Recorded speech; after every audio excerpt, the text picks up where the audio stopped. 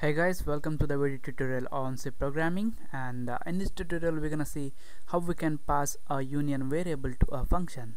So we can pass the members of a union to a function, or we can pass the entire union variable to a function. So in this tutorial I'm just gonna explain you about how to pass a union variable to a function. So first, for the demonstration purpose, we're gonna define a union. So it's gonna be union, and let me call it as data, and within the curly braces we need to define the members of this union data. So first we're gonna define a character array, and let me call it as string, and let's define a size of 10. Next let's have our integer variable x. Okay, the next thing we want to do is we're gonna define a function which is gonna take the union variable as an argument. So it's gonna be void, and let me call it as display, and we need to use this union data and d. So here this union data is a variable type, and d is a variable. So here in this display function we're gonna use a printf function, and it's gonna be first we're gonna print the string value. So that's why I'm gonna use the %s. Then we need to refer the variable.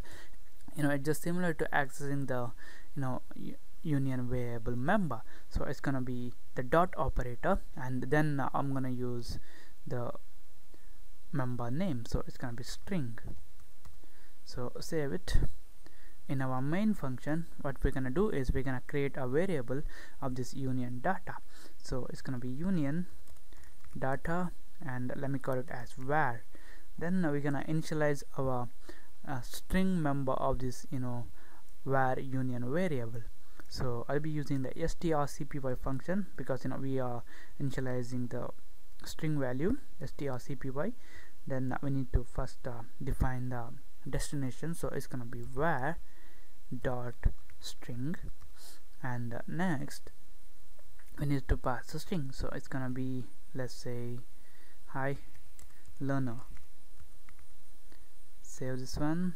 Next we need to pass this var variable to our display function. So it's gonna be display, and we just need to pass the variable. So it's just var. So now, okay, don't make any spelling mistake here. It should be display. That's the function name we have here. Save it, execute, compile, and run. You can see here hello learner, which is printed. So now I'm gonna teach you how we can pass the address of a union variable to a function. So in our display function we're gonna change this one to take the address. So we need a pointer here, so it's gonna be *d, and here we just need to change this dot to this arrow operator. So this arrow operator is used to access the members of a structure or a union when we are dealing with the pointers.